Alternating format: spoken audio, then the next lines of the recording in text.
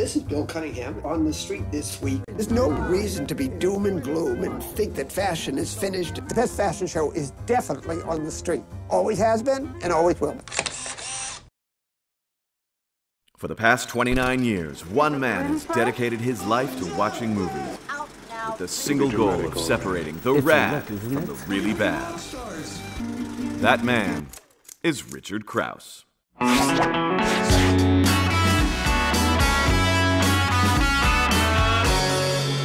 Oh, hey, you're here.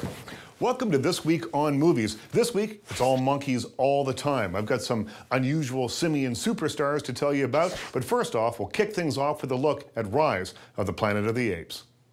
What's wrong with you?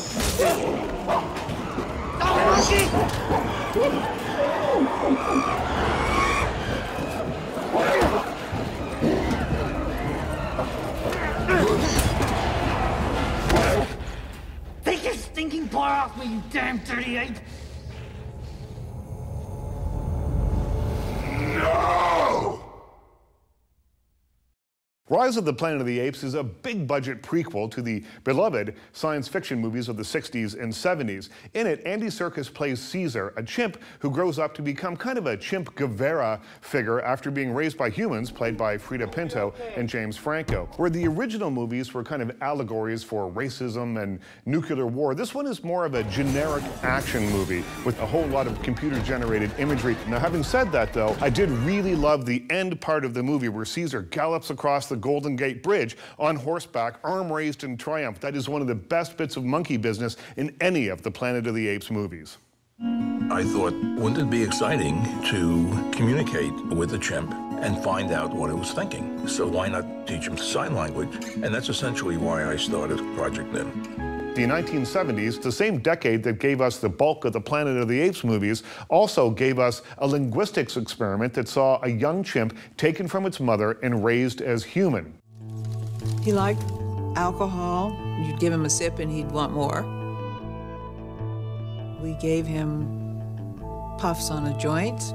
Academy Award-winning documentarian James Marsh, the same man who made Man on Wire, has reassembled all the key players in Nim Chimpsky's life, and they turn out to be more or less the villains of the piece, no matter how well-meaning they might have been. It raises really interesting questions about the ethical treatment of animals and whether or not this could only have happened in the 1970s.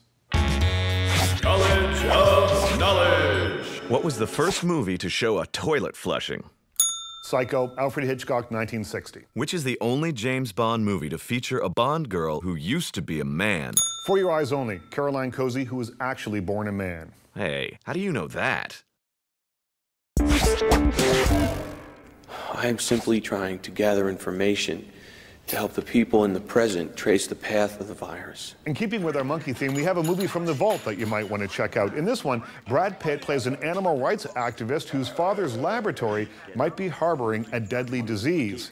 But 12 Monkeys is also a time travel story about a man who goes back in time to try and avert the crisis. No one other than Terry Gilliam would take Brad Pitt and Bruce Willis and put them in an action movie and still manage to turn it into something surreal, something skewed, something unlike we've ever seen before. It's brilliant, it's confounding, it's funny, and it's a little bit sad too. 12 Monkeys is definitely worth a look.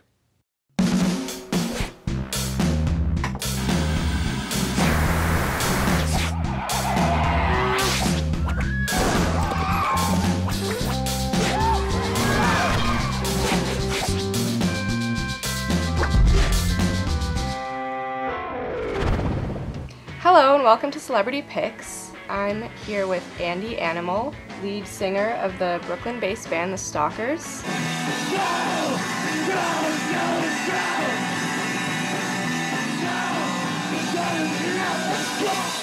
And he's going to tell us about one of his favorite movies. Every Which Way But Loose. Starring Clint Eastwood. Well, you should go see, people should see this movie because it's Clint Eastwood and a beer-drinking orangutan and professional street fighting and trucking and bar brawls, and they're going to make anybody wish they had a pet orangutan that was there for them all the time. Go out there, see Every Which Way But Loose, and then see the sequel, Any Which Way You Can. Go ape. All right, thanks. I'll see you guys next time.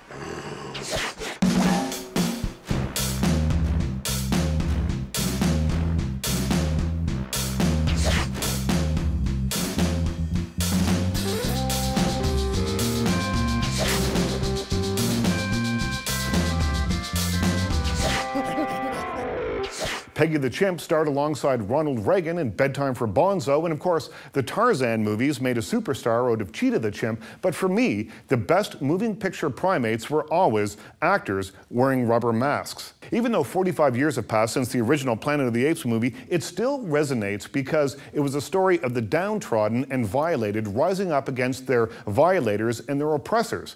Now, if that sounds familiar, it should. Just turn on the news, we're seeing it every day. The only thing missing are the monkey masks. In case monkey movies aren't your thing, there's other movies you can get on iTunes this week. 30 Minutes or Less is a foul-mouthed action movie that's a definite rental. Another Earth is for the adventurous. It's an anomaly, a sci-fi story that values ideas over special effects. Hangover 2, well, this one sucked when it came out in theaters and it still sucks now. Cowboys and Aliens gets a little flabby in the middle and takes a bit too long to get to the extraterrestrials, but has enough wowee moments to fill a 10-gallon hat. The Help is a heartfelt and sincere story that could have benefited from a little less of those qualities and a little more realism. In The Debt, Dame Helen Mirren and co-star Jessica Chastain prove that you don't have to be a man to star in an action film. Well, that's it for our look at the ultimate ape movies. Be sure to join us again next time when I'll tell you what's new and cool right here on iTunes. And remember, I watch bad movies, so you don't have to. Every which way blues, every which way blues, you and me, every which way blues. You have just watched This Week on Movies, starring Richard Crouse. Guests of This Week on Movies stay at friends' houses because there is no budget to put them up at a hotel.